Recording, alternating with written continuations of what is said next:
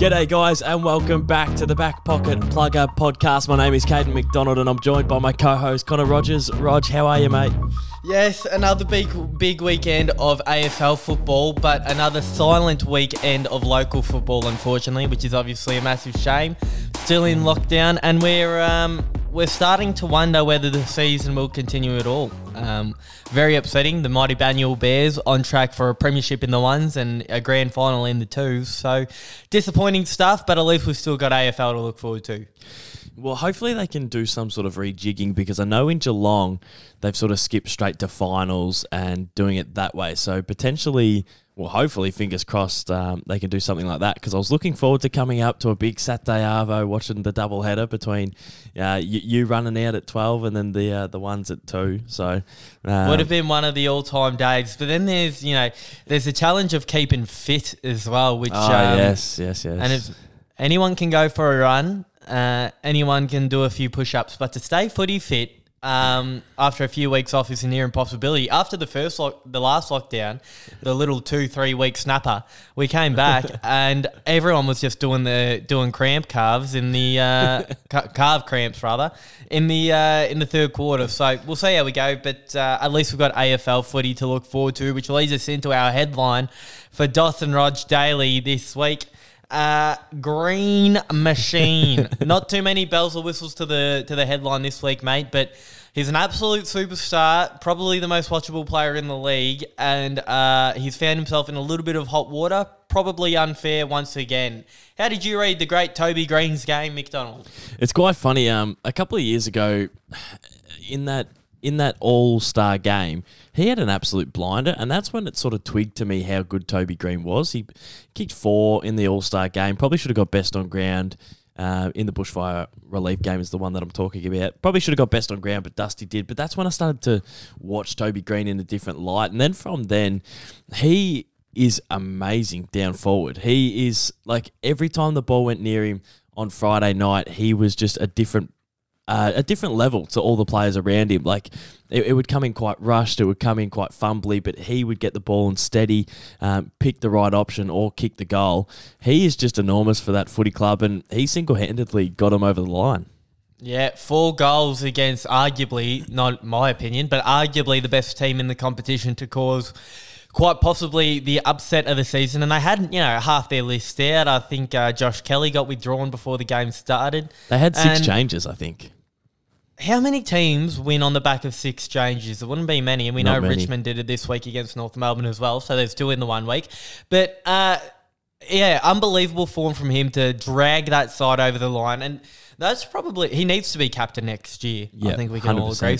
Sorry, Cogsy. But, yeah, there's no better side in footy than when a leader purely drags his side over the line. I've been lucky to see Judd do it a few times, and I've been lucky to see Cripper do it a few times in 2019, and it was absolutely a sight to behold. But he has landed himself in 2 weeks' worth of trouble, but it is going to the tribunal.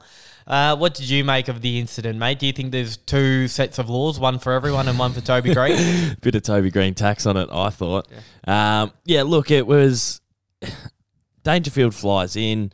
Toby Greene's coming up, and obviously he's tried to extend the forearm to get the protection, and it was similar to what Bailey Fritsch did. Bailey Fritsch was really clumsy at the start of the year, put the arm in. Tom Power gets pushed in from Krista Petrarca. Bailey Fritsch copped a week, but we got it down to nothing because Tom Power was fine. He wasn't hurt. I think the only thing that's hanging over Toby is Paddy Dangerfield went to hospital. He's fine, though. I'm pretty sure that he's going to play next week. So obviously if you go to hospital, there's a little bit of concern, but I believe he is fit. For me, it wasn't as bad as what people are saying it is, and I think he should be able to get off.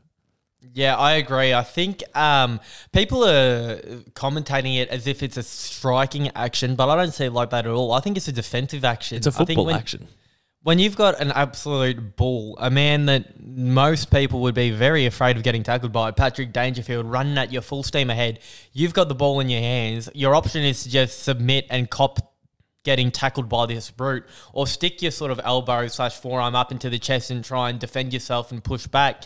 And Dangerfield slipped over, resulting in the elbow going high and getting him in the jaw. So especially when you look at some of the other incidents that got off this year, you know, Buddy Franklin throwing the elbow back, which wasn't a footy action, more deliberate, probably bigger chance of doing injury, and it wasn't to defend himself, it was an aggressive action.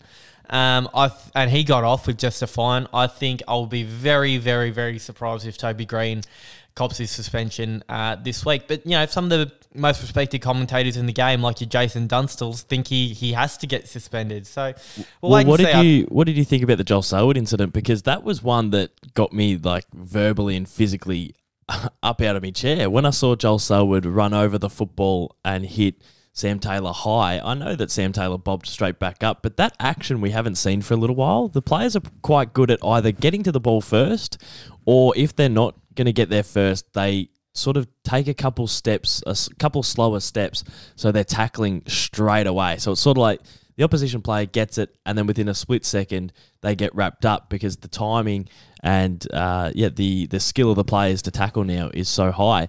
So I hadn't seen an old school run over the ball and run through a bloke.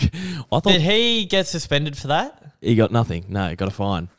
Unbelievable. Yeah, I can't believe that. So I saw on Fox Footy that I can't remember who said it. I wish I could quote them, but they said from that night, it felt like Toby should have probably got a fine and Joel Selwood maybe a week, but it was sort of reversed.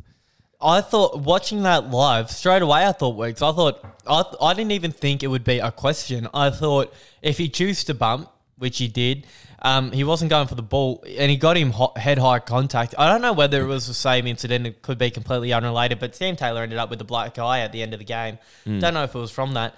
But, yeah, he chose to bump. He got him high, and just because he didn't get injured, I think shouldn't mean it's a fine and no suspension, because that means you're given the green light. You're saying you are allowed to run over the ball, tuck the shoulder in, and get someone square in the head. It wasn't even one of those ones where, the main part of his body made contact with his torso, but the point of the shoulder got the head. It was the only thing he made impact with was his skull. So how could it possibly not be a suspension? That is bizarre to me. But the MRO and the judicial system has been puzzling all year, so I can't say I'm surprised in that respect.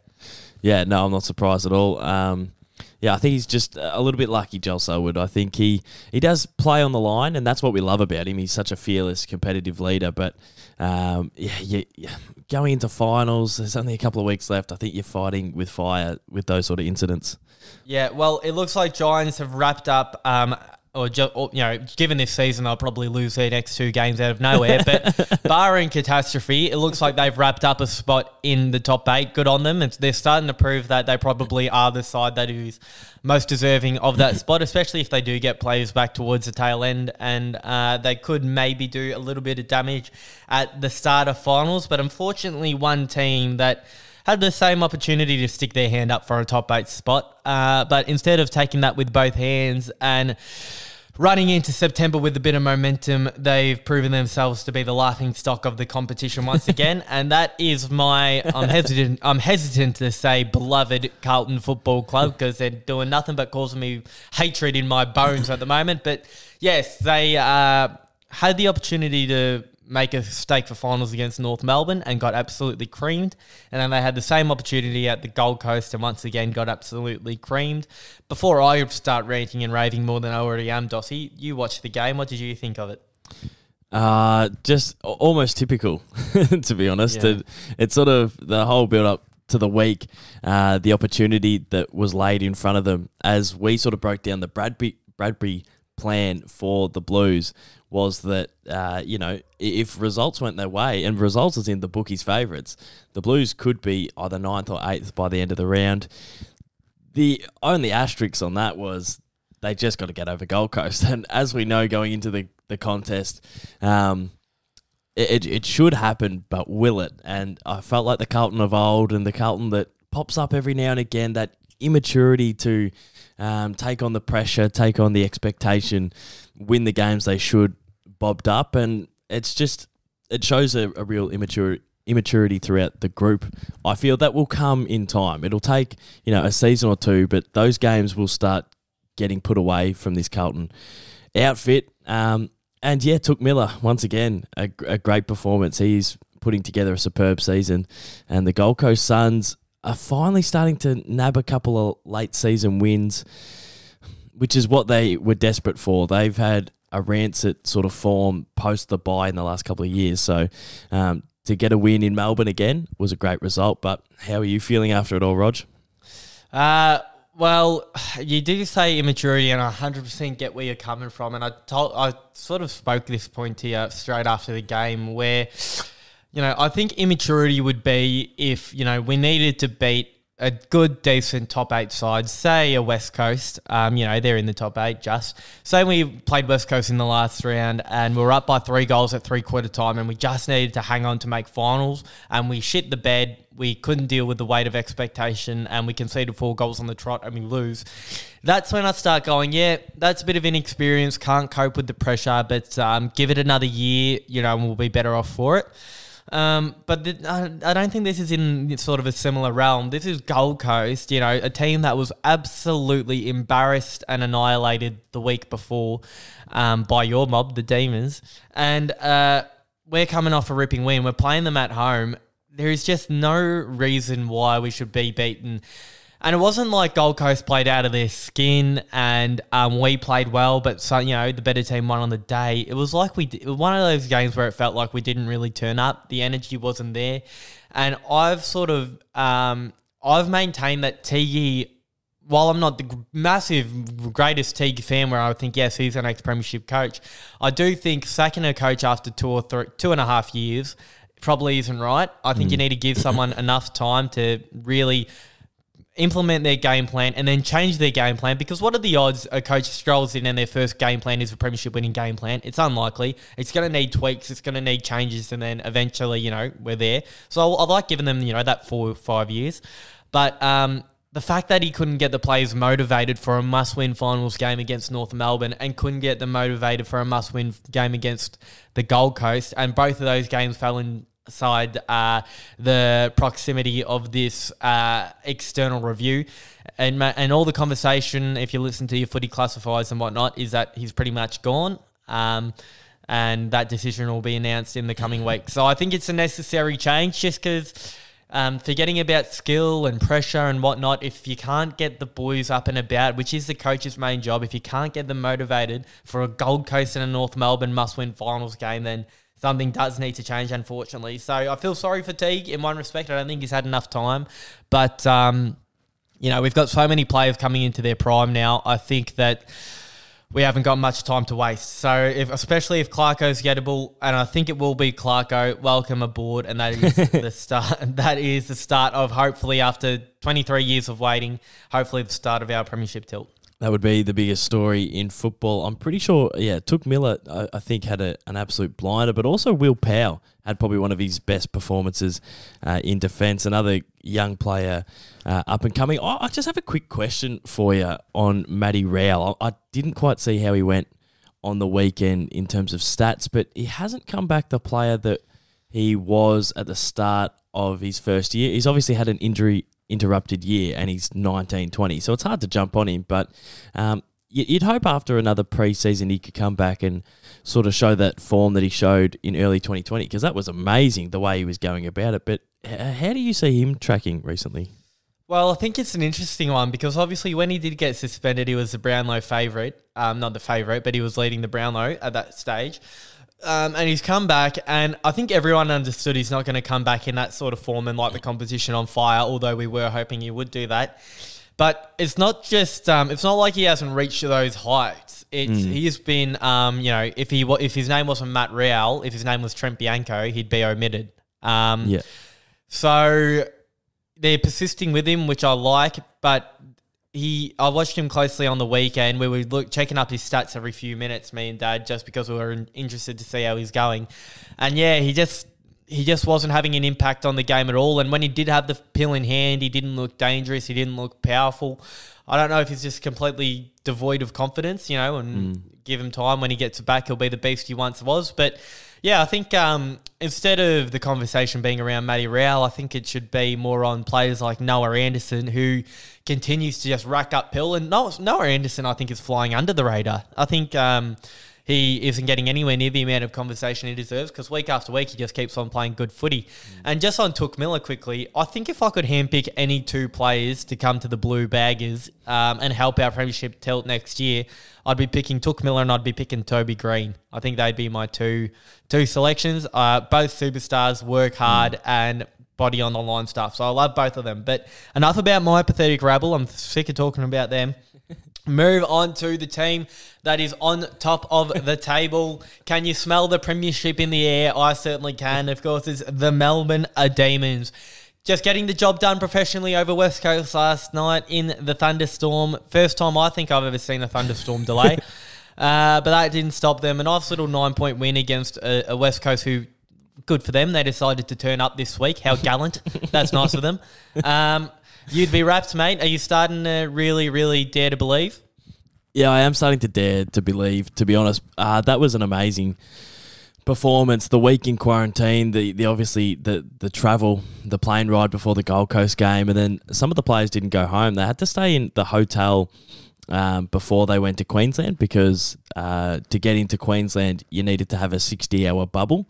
So some players were in a hotel from like Thursday night onwards and then flew up to Queensland to play Gold Coast. And then obviously there was cases, so they came back down, went back to the hotel, and then went over to Perth to do quarantine. So they've been put through the ringer a little bit, and every club has to go through patches and stages. And obviously it's nothing comparing to the GWS and the Sydney boys, the amount of time they've been on the road, but a little bit of adversity for the young Dees, and for them to go over, and especially in that third quarter, I felt like that second quarter we were up against the 2018 West Coast Eagles. I had a feeling after the way the media sort of jumped on them during the week that they would be back to their best, and they put it all on the line.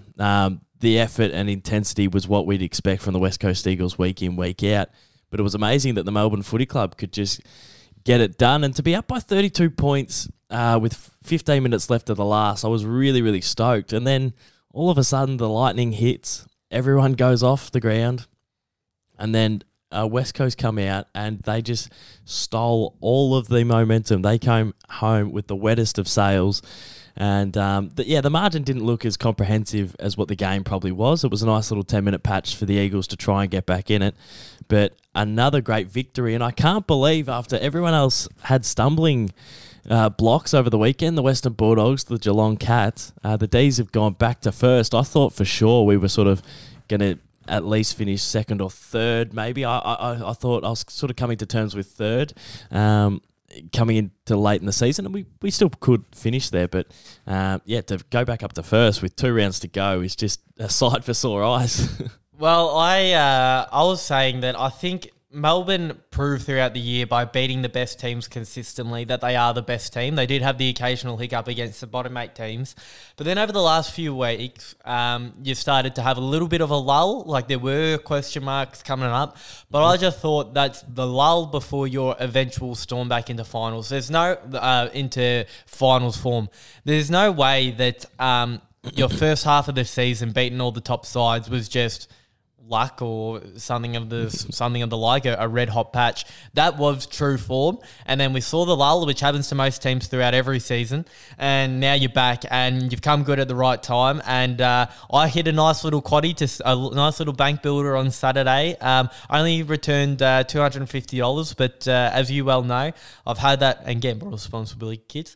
I had that all on the Demons, paying $5.50 for the flag, and they're into $4 now. So look, they're paying saying I'll get a nice little $1,500 return when you win the big dance. And it's something I'm real excited for you, mate. I'm on a footy trip with all the Banyul boys, hopefully, lockdown provided, in Echuca over that weekend. So I'll be in an Echuca pub, absolutely going bananas when the Demons are in the big dance. And I hope you're thinking about it every minute of every day, because I know I certainly would be. And it's not something that comes around often, top of the table premiership favouritism. So soak it in, Dossie, and enjoy every minute. Well, yeah, it is. It's super exciting, and it's there's a little bit of sadness in terms of we're one win away from our most successful season ever as a footy club, and it's just a little bit of sadness creeps in when, you know, for years I've been going to 12, 13, 14 games a season and seeing 2 or 3 wins, and it sucks that I can't quite be a part of it as much as what I would want to be, supporting the boys. But I'm hoping that when finals hits, how's the anxiety for the big dance? 100, you know. Well, mate, when you mentioned, I haven't thought about it in that context, but it seems like almost a 0% possibility you have 100K at the G. You know, you'll still have the time of your life if it's 70,000 and you're there and Melbourne win the grand final. Don't get me wrong, but it does sort of suck a bit of energy out of me knowing that it won't be a pack sold out MCG for you. Yeah, well, it just sucks because since round 9 I've been to 3 games, and I'm usually going to the G every week, so. It is the most successful Demon season ever up into this point, but obviously there's still a little bit to go. I just want to give a quick shout out. I think Luke Jackson almost nudged his nose in front of the Rising Star race last night with another great performance. He was very, very handy when he went into the ruck against Nick Nat. Both great at that follow-up ruck work, and he was holding his own with the hit-outs as well. And then some of his marking around the ground in the wet was superb. And Jake Bowie, we found another one, the Dees. He is an amazing small defender. He plays a little bit taller than what he is. His composure is second to none. He did get absolutely decked late in the game when the going was tough, but his composure with footy in hand, especially around the absolute furnace of opposition defences or opposition forward lines, he's one that could be really handy going in late into the season. So a pretty professional performance sees the D's go back to the top of the ladder. But Rog, a little bit of a disappointing, well, absolutely disgraceful sort of news story that came out during the week. A bit of a head-scratcher news story as well, considering the people involved and how it all sort of came out. But Taylor Walker has been caught up in a bit of a racist situation, and it's been very confusing for everyone in the footy sort of landscape because no one's really sure why it's happened and when it's happened and what's been said. But Taylor Walker has been suspended for 6 matches. He won't play the rest of the season, and he'll miss 3 games next year. He's taking a bit of leave away from the footy club, and it's all come from an incident in the Sandful game. What are your thoughts on it? Oh, it's amazing, isn't it? Like, it's honestly gobsmacked me. It's just hard to fathom the stupidity of it. And all the experts who are far more qualified to speak on this sort of stuff, you know, Indigenous commentators and whatnot, have said their piece. And if you want a real opinion on this matter, you're better off listening to them. But I'm more gobsmacked at just the stupidity more than the racism. Like, I know that I hate racism as much as everybody, and we want to stamp that out. It's just amazing to me that he could be so stupid to say a racist comment out loud when he's a former captain of the Adelaide Football Club, as high a profile as anyone could possibly have in Adelaide. And at the local footy, he said something overtly racist, and not many people anyway know exactly what he said. All I know is that on the Sunday Footy Show, in response to Mark Rasciuto's comments where he called it casual racism or alluded to casual racism, and Kane Corns and TJ came out and said there was nothing casual about this. This was the worst of the worst. This was as overtly racist as it gets. So how that could come to his head. And now, there's no excuse for racism whatsoever. There's no time where it's okay. But if you're in the heat of battle, you're playing a game of footy, and a person of colour does something you deem to be a dog act, and when your adrenaline's going, the worst possible version of you, your subconscious comes to the floor and you, in pure aggression, you let out something you definitely shouldn't say. There is no excuse for that. Everyone should know better and you should not do that. But at least a part of me then would understand where his head was at when he said it. I wouldn't agree with it, wouldn't condone it, but I'd understand where his head was at. But in this instance, where there was nothing of that sort, he was just walking around. I've seen the vision. He was walking around. There was no real altercation. And he's just said out loud the worst of the worst you can say in racism. That's not a subconscious, emotional, aggressive act that the worst version of him has produced. That seems like just Taylor Walker, as he is, consciously saying something that is overtly racism. So there are no more educated people about the Indigenous community than AFL players. He's captained the most loved Indigenous player of all time, just about, Eddie Betts. And it's absolutely mind-blowing. And some people are taking the stance, they understand what he said was wrong, but now they're in a bit of we need to nurture Tex. He's done the crime and now he's serving the time. But I sort of think that it's a bit quick to move on just yet. The implications of this is massive, and I just am so confused by the whole thing, Dossie. Yeah, I think everyone's in a similar boat. It's a real head scratcher, especially because like we were sort of trying to work out, like, there's not much you can say that isn't sackable, really. Like, I can't think of many things that he would have said that warrant 6 weeks but doesn't warrant a sacking. Like, I don't want to see Tex Walker go out that way. So I do like I like going down the path of the education and whatnot. I do think that that's a pretty valuable way to go down. It just feels a little bit light on the game's sort of missed, but just a real unnecessary, bizarre situation. Yeah, well, I understand the educational route, and I think that does make a lot of sense for most people. When a fan says it at a game and they call them out, and 100%, let's educate them, let's broaden the footy community's horizons to all of this. But when it's the captain of the Adelaide Football Club, who has had so many brilliant Indigenous players and had brilliant Indigenous players leave as an account of that infamous camp where apparently the Indigenous players weren't treated as they should have been, there would be not literally, but may as well have been no more educated people on Indigenous beliefs and where they stand and how they should be treated than Taylor Walker. He is in seat A1 when it comes to that sort of stuff. So for him to come out and say it, and the other issue, the reason why I think it is so abhorrent is because when a family's over the fence at a game and says something overtly racist to a player, everyone puts their hands up and says, we are not a racist country. He is just a racist person. He does not speak for us. It is only the bottom 1%. And the Indigenous people, I believe, are subconscious, and they think that, no, I don't think it's just him. I think everyone's thinking similar things behind closed doors.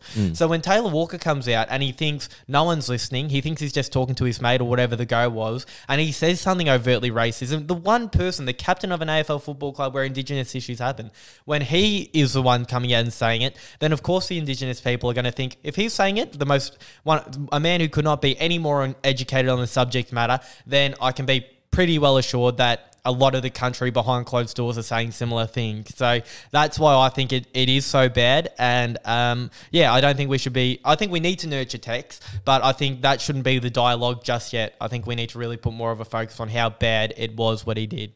Yeah, beautifully said, Rog. I couldn't have put it any better. Now, obviously, Tex's team played off in the showdown, and it was a great contest. It was, honestly, I felt like Adelaide had Port on the ropes for most of the game, and I felt like Adelaide probably deserved to win.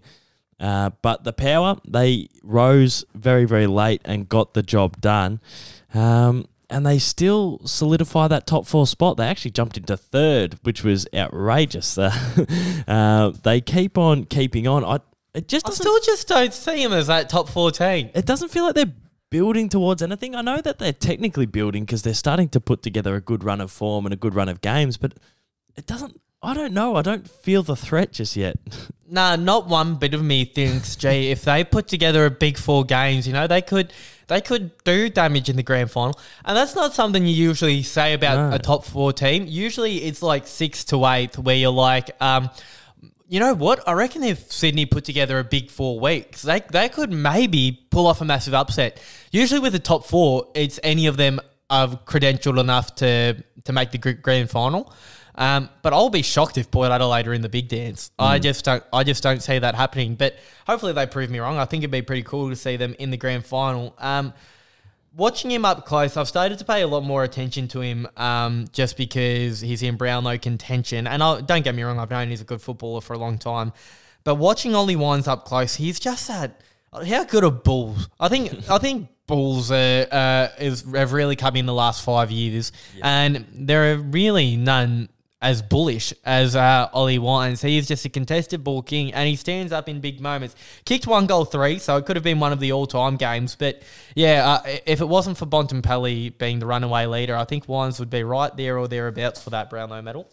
Yeah, no, he's just so physical, so big, and he had an amazing, explosive start to his career. He was like Port's best player in his first couple of years, and then didn't drop off. But I don't know whether it was injuries or whatnot, but he just wasn't that player for a good 3 or 4, 5 years. He almost went missing for a little bit, but he's come back and he's well and truly fulfilling his potential, which is unbelievable. And Aliir, who won the Showdown medal, was absolutely awesome. Just the intercept marking and the way that he went about it was superb. And every time Adelaide went forward, especially late, you're going, geez, I think they're a chance to, pinch this one, because they were winning the whole game and then they lost the lead, and then in the last couple of minutes it was going forward, and every time Aliir was marking as if he was the key forward, so he's pretty much got them over the line.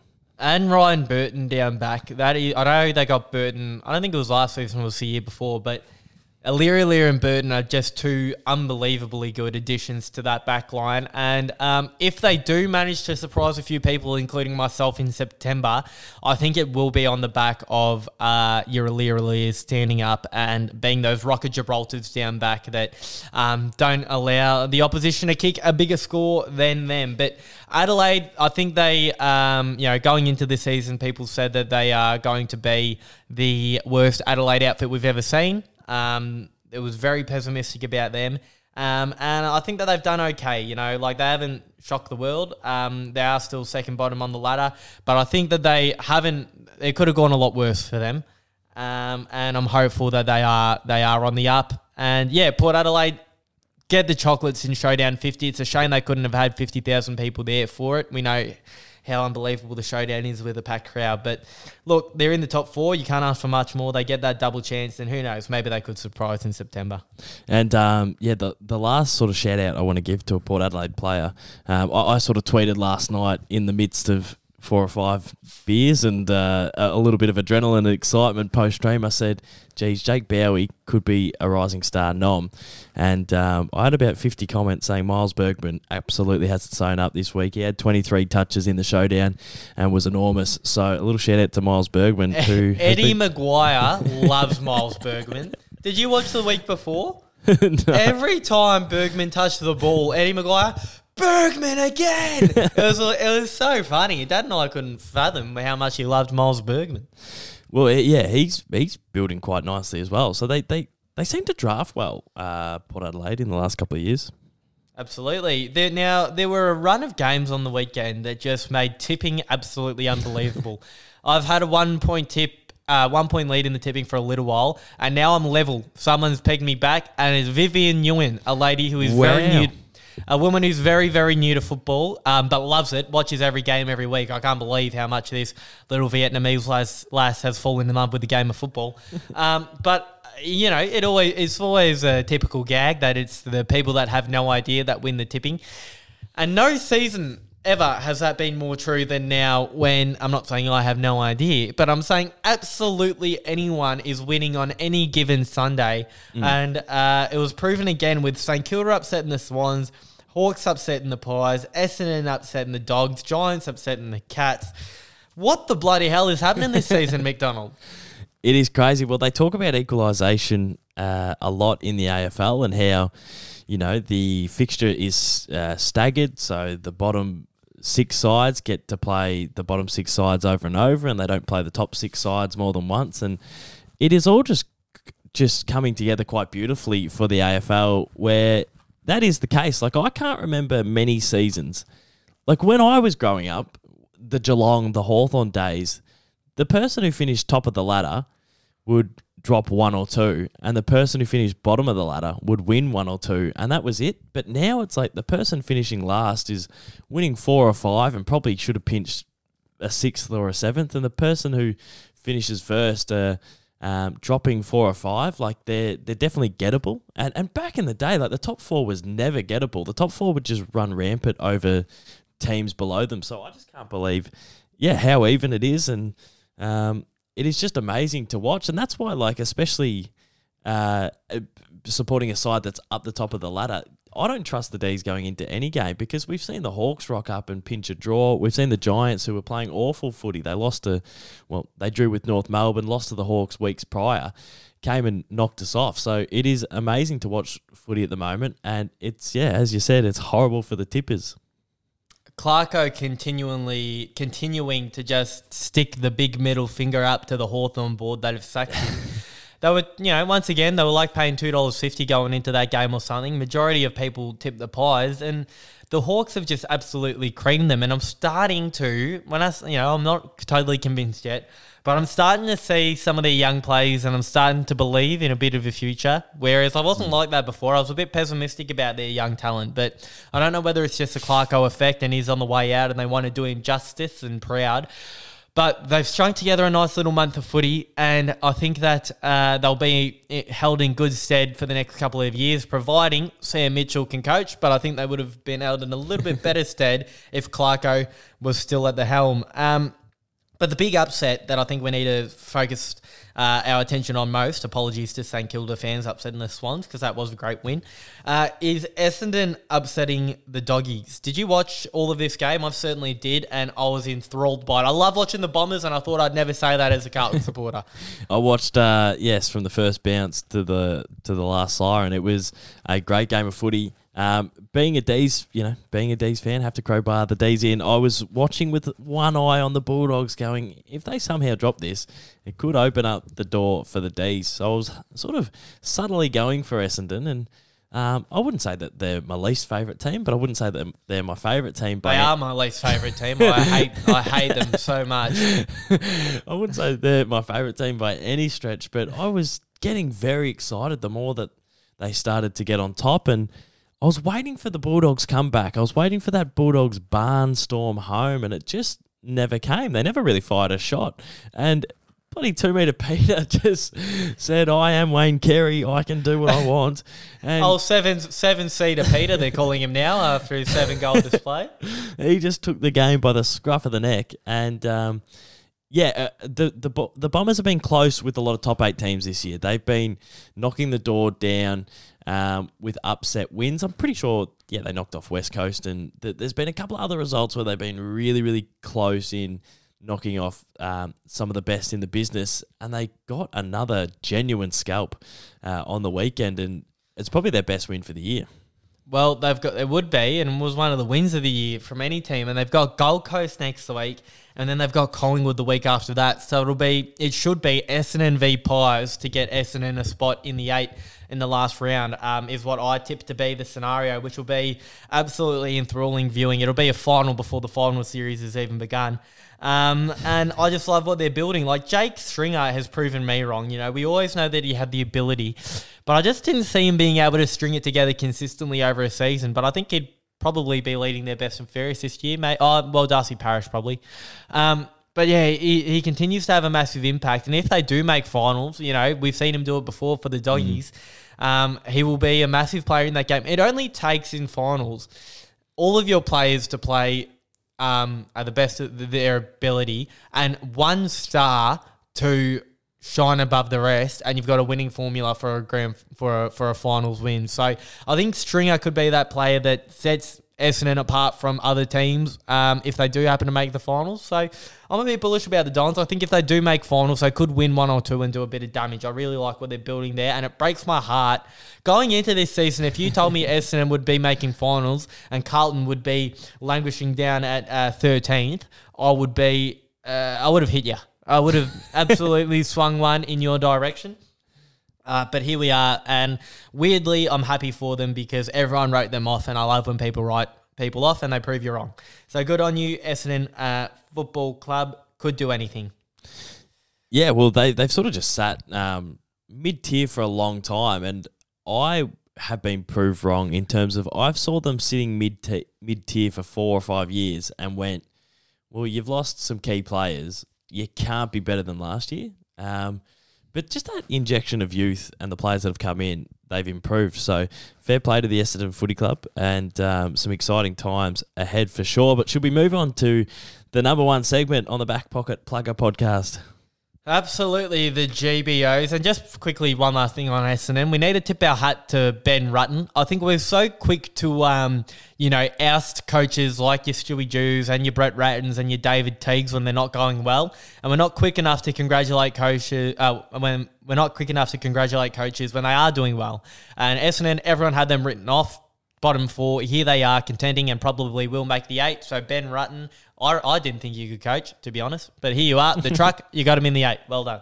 Out in the full for mine, MacDonald, is the Gold Coast Suns. Not because they've beaten my Baggers, but because the way they got rid of Jared Lyons and now Peter Wright for a packet of twisties and a can of Coke, it is bizarre stuff. Peter Wright playing Neefle last year, 2 metres, can kick 55 metres gun barrel straight, and they've let him go for a 4th round pick. What the bloody hell is happening there?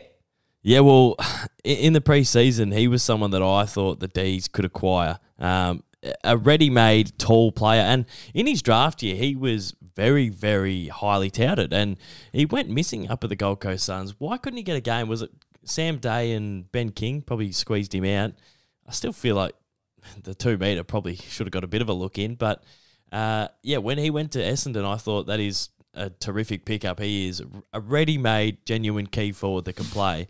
It doesn't get much better than that. And he's slotted in nicely. And his goal-kicking action is probably the best of all the young forwards. I think he's now pushing your 23, 24-year-old age. So he's not quite your Max Kings and Georgiadis type age. So he is maturing quite nicely. But, yeah, his set shot kicking is a thing of beauty. And he was just spanking them from all sorts. Gun, barrel, straight. What's your out in the full? My out on the full is just sort of on the theme of the racism and stamping it out. There was some more comments over the weekend on social media about Aliir when he won the Showdown medal, and I'm sort of torn between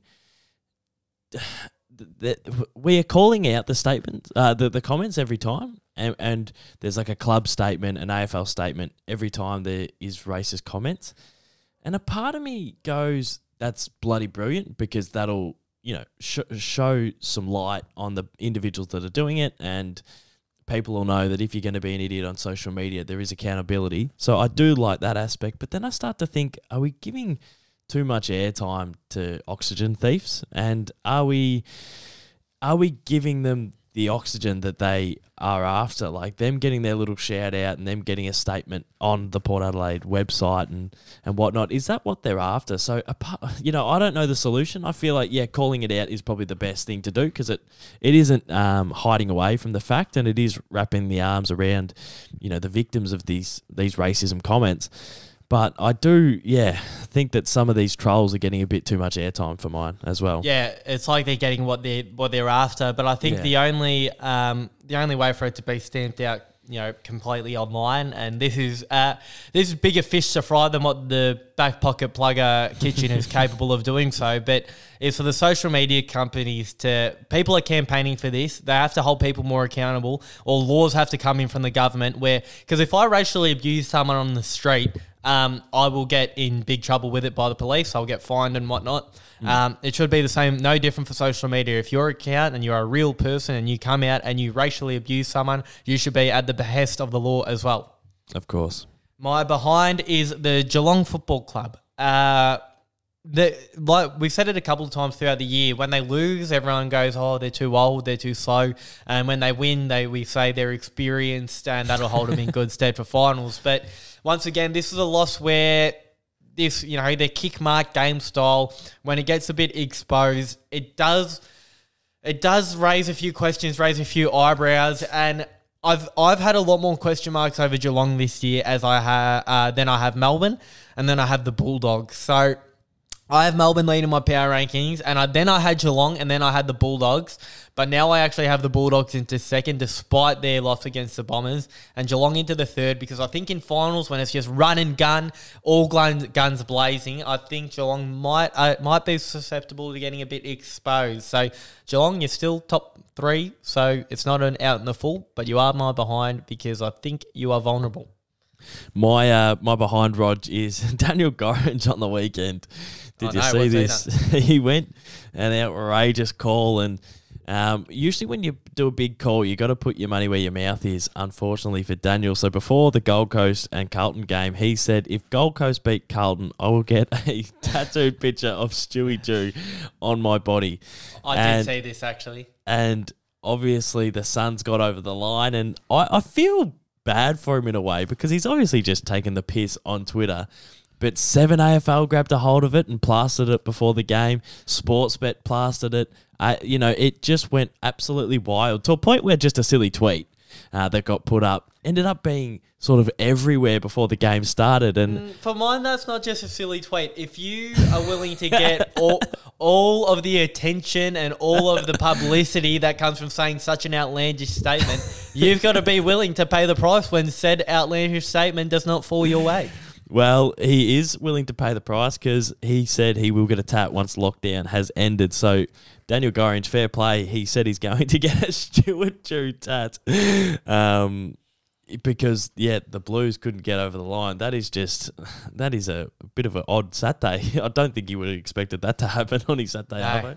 Absolutely. But then again, the price is, a small little chunk of his body, and he's got all eyes on him once again. So, I think he's be pretty happy with the situation, the amount of eyes he's got on him. My goal is the Adelaide Trainer. I believe it was a Sandful Trainer who called out Taylor Walker's comments. I think to do it to someone that's in your own sort of team, in your own club, would be very difficult. Take a lot of courage. You'd be scared that it could backfire on you and people could turn on you for ousting the former captain and club legend. But thankfully that hasn't seemingly happened, and everyone's in full support of the person. I don't know if the person was Indigenous or not. But, I think that's what we want to see more of. And the sort of people that call out racism once upon a time we've seen as sooks and whingers, and now, rightfully so, we're congratulating them on the courage that they have to not cop it anymore. So good on you, Adelaide Trainer, whoever you may be. Yeah, well said, Rog. And to wrap up the show, my goal, we spoke about it just before, but Essendon's win, obviously watching that on Sunday, I got absolutely invested. I got sucked right in, and it was a real professional performance by the young Bombers. And, as we said before, I think he was in your your out on the full in terms of the Gold Coast. He's in my goals in terms of the 2 metre Peter. It was an amazing performance, kicking them from everywhere. His hands were awesome. And, probably his best, absolutely his best performance in an AFL game. Rog, I think that's us done. Absolutely, MacDonald. Thank you so much for the show once again, and thank you all, footy public, for listening. It means a lot. Thanks to everyone who tuned in. We'll be back next week to talk some more footy. Until then, keep up the back pocket pluggery. Oh, you've stolen me line. Keep plugging those back pockets.